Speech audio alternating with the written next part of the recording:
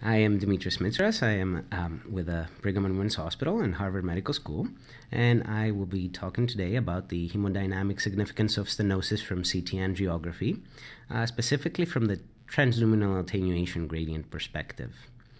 So if you think about lesion significance, the end result of it is a lack of oxygen supply to the underlying myocardium, and CT perfusion can show us that. Similarly, the CT angiogram can show us the conduit very well, but in between the two, between the conduit where the blood flows and where it goes and whether it reaches there is the blood flow, and CT currently does not have the ability to show us that at all.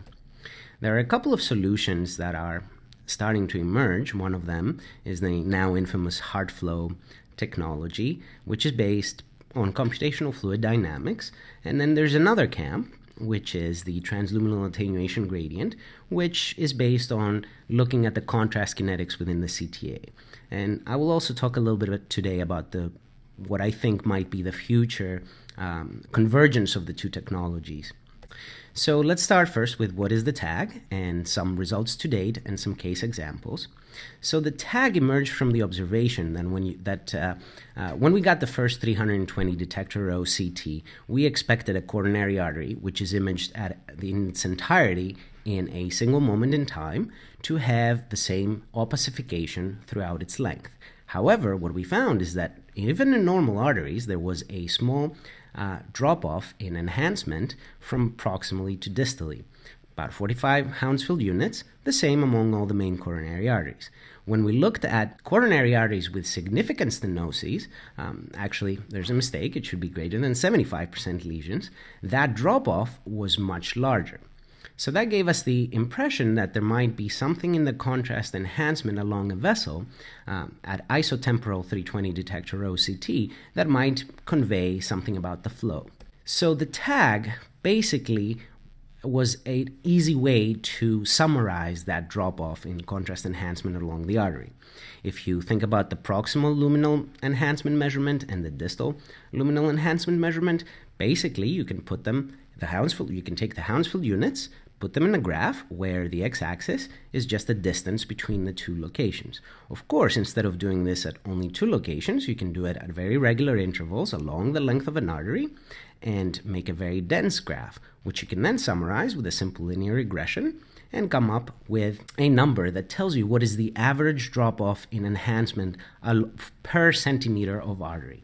In this example, say minus 8.3 Hounsfield units per centimeter of artery, meaning that if the proximal value is 300 Hounsfield units and you go 10 centimeters further down the artery, you expect to find about 217 Hounsfield units in the lumen. Now, one of the nice things about the TAG is that because it is a linear fit of a very dense data set, it is easy to compute, but it's also very robust in the presence of artifacts such as, say for example, beam hardening due to calcium or errors in your segmentation. Now, a number of groups have looked into validating the use of TAG with respect to detecting functionally significant stenoses, and those are typically described by the fractional flow reserve. And one of the studies from the Melbourne group here shows that TAG, computed from 320 detector row CT, significantly improved both sensitivity and specificity to detect a clinically relevant reduction in fractional flow reserve. If you take a closer look, though, at the scatter plot, you will see that the correlation between invasive FFR and the transluminal attenuation gradient, while it is there, is not exactly strong. And this is something that I will come back to again later on. Now, in terms of the other studies that have been done, they all have shown a correlation between TAG and fractional flow reserve, but similar scatter plots, and in fact, to date, only 320 detector row CT seems to provide a TAG value that actually correlates with fractional flow reserve. 64 and lower detector rows, and even 256, one study more recent than is shown here, did not find a significant reclassification of patients. Now, some examples here up on the left side. There is a case with a SPECT defect in the LAD territory and a large tag of minus 13.3 Hounsfield units per centimeter, and on the right, a normal coronary artery by CTA with a much smaller tag of minus 4.6 Hounsfield units per centimeter, as you would expect. Here's another example with a case with a lesion with a fractional flow reserve of 0.33, very significant, and a similarly large tag of minus 14.6 Hounsfield units per centimeter. But now here on the right, there is another case that is normal by CTA, and it has a tag that is much larger, minus 20.3 Hounsfield units per centimeter. So one might ask, first, why is this happening? And secondly, how are we going to deal with it?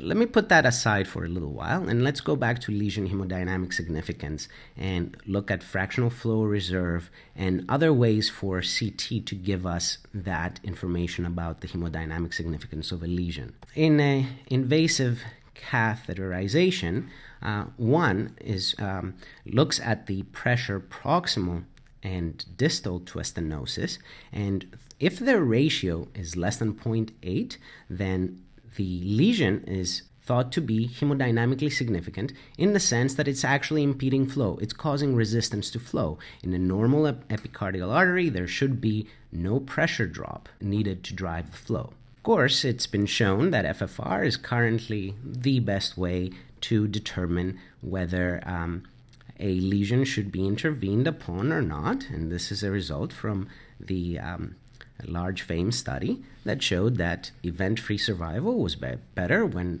PCI was guided by FFR rather than angiographic means, which just looks at the percent stenosis. Now, FFR-CT is a new technology. It's the first of the two solutions that are available for using CT to get to hemodynamic significance of a lesion. And basically what it does, it starts with your CT and gives you a simulated FFR value. Now, how does it get to that value? Well, the way you start is by segmenting the coronary lumen from your CTA, and this segmentation produces a computer model, a mesh that a computer can use in conjunction with a set of values that you give it, describing how much flow is going into that model and how much is coming out of each branch. Given that information, a computer can solve the equations of motions for the fluid flow and come up with a nice solution, which then can be translated into pressures. And from those pressures, you basically can have a simulated FFR value. Of course, depending on the conditions that you give the computer and ask it to solve the system of equations, it'll give you a different set of pressures and therefore a different FFR. For example, in this lesion here, one simulation might produce an FFR of 0.89, which is not significant, and another one might produce an FFR of 0.68, which is significant, considering the 0.8 cutoff used clinically. So which one is correct, and why do we get the two different numbers? Well, these two simulations were done as follows. One, they both assumed a hyperemic flow of 439 milliliters per minute, but the first one assumed that the LAD territory only requires 86 milliliters per minute, whereas the other one assumed that the LAD territory required 345 milliliters per minute. And those two solutions basically gave us the different FFR. Now, HeartFlow, it's a company that has one way of picking those values and coming up with a good solution to the FFR problem. And they do this with a very complicated system of equations that considers the entire circulation in the human body as a very simplistic but very accurate model of an electrical circuit, and then coupling that with the three-dimensional CFD of the coronary arteries. Unfortunately, this coupled system of equations does require a supercomputer, some say, to solve. It does require quite a lot of computational power, and that has been one of the main critiques of HeartFlow's FFR-CT. Now, on the other hand, the results of FFR-CT have been quite good to date. There have been 3 large clinical trials. All of them showed a very good correlation between FFR computed from CT and invasive FFR. All of them have shown an ROC curve, area under the curve, of about 0.9 and higher. This is a technology that I believe in, works very well. And it'll definitely be used in the future.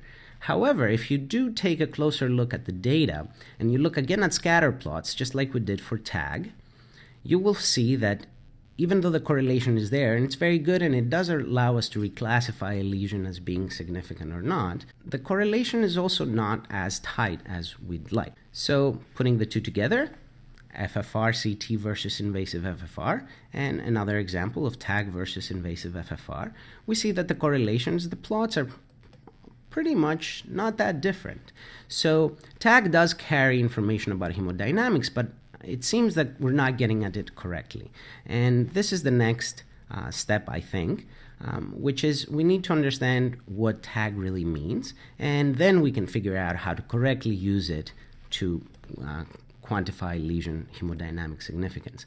And towards this end, let's take a look at a standard CT as it would happen. You inject the patient with a contrast agent. The contrast agent starts to flow through the vasculature.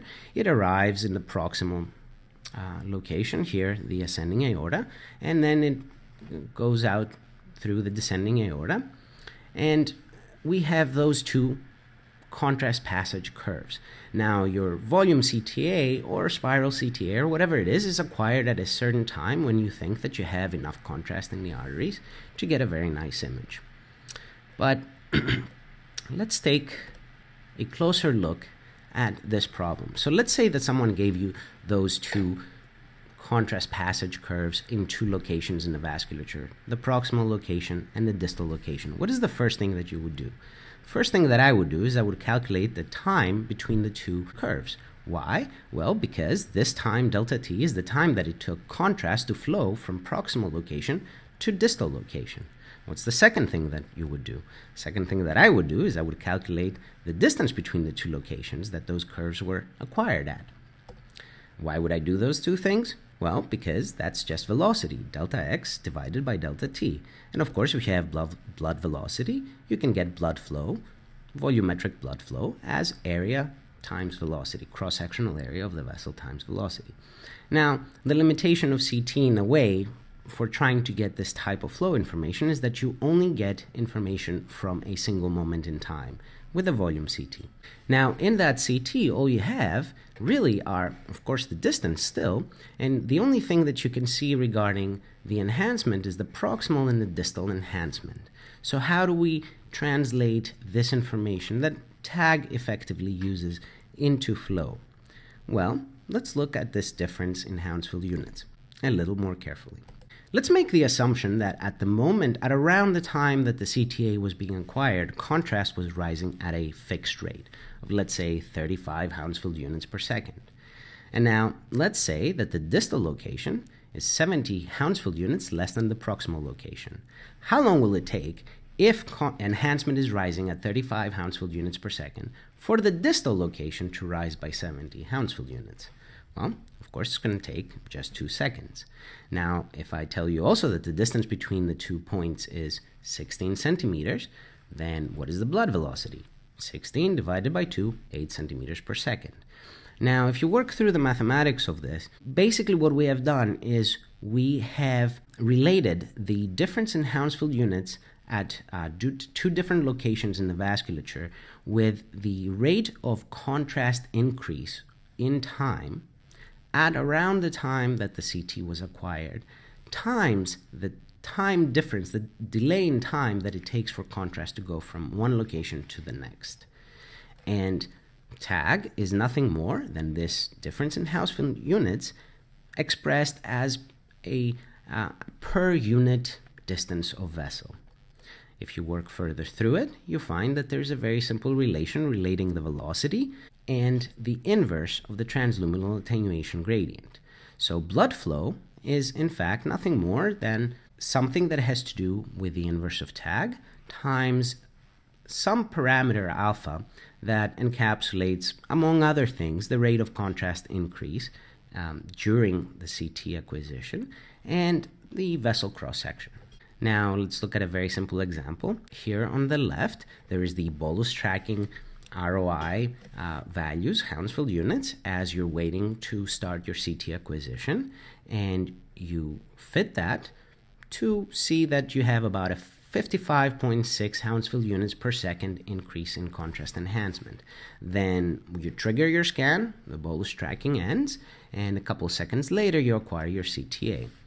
Let's go to the CTA and measure the tag, and we get the tag for the RCA, and we will find that using this information, the flow, the volumetric flow through this RCA comes out to be about a number of 55.3. We do the same thing for the LAD, 105.6, LCX 123.3. Now those numbers look suspiciously like the actual volumetric flow rates that you'd expect in a left-dominant circulation, which this CTA is an example of. So in fact, this is precisely what we did for a first-level validation of this underlying physical principle. And what we did is we looked at precisely right and left dominant circulation, where we know from large trials what the average flow going down each main coronary artery is. We then took a small number of CTs and looked at what relative flows they give using this information. And what we found is that in fact we get fairly relevant numbers that follow the expected patterns of relative flows. Now that we have an idea towards what tag really means, the next question to ask is how can it be used to determine lesion significance correctly? Well, there are a number of factors that go into this model, and we need to make sure that each one does in fact correspond to what we do in practice. So for example, if we take tag and correlate it directly to FFR, we need to ask, well, how about the rate of contrast increase leading up to the CTA? Can that be dropped so that we don't have to account for it and do this correlation? Secondly, we need to ask, well, when does the tag in fact reflect flow? When does this model hold? And thirdly, we know that lesion significance is defined at stress, not at rest, and a CTA is performed at rest. So any information that we can extract from CTA regarding blood flow will be about rest flow. Regarding the first item on the list, well, we know a number of factors that affect the contrast passage after an intravenous injection, and some of them actually do change the bolus shape so that, in fact, they do change this assumption. This assumed alpha factor does change based on a number of both patient-specific as well as scan parameters such as injection rate or what protocol you're using and blood volume. So it appears, at least at first, that tag cannot be directly compared between patients. As for the second item on the list, when does this model hold? Well, it appears that the intrinsic assumption is that the moments leading up to the CTA, contrast inflow increase was fairly constant. This only holds during the upslope of the contrast passage and also in the downslope, but does not hold during the upslope. So you need to perform your CTA at the right time in order to be able to extract information about flow using tag. As for the last item, how can we use tag correctly to determine lesion hemodynamic significance as defined by FFR? Well, if we can inform the boundary conditions for the computational model using the transluminal attenuation gradient and its relationship to flow to determine how much flow is going down each branch of the coronary artery tree, then we can scale that to hyperemic flow and end up with a FFR that is simulated but from patient-specific flow conditions that were measured directly from the CTA. So in summary, what we can fairly confidently say is that coronary contrast enhancement and its drop-off along a vessel, as determined, for example, by the tag, under certain conditions is a compendium of factors, with flow being just one of them. These factors are, however, very specific and can likely be explicitly calculated from the CTA. So that would mean that we can get rest flow from CT angiography using something like the tag, and that also, however, means that the flow that we get, because it's rest flow, it probably doesn't as directly correlate to FFR as we would like. And one way to overcome this last final problem is to use the information that we obtain for flow from the CT angiogram as patient-specific boundary conditions to calculate FFR. Thank you.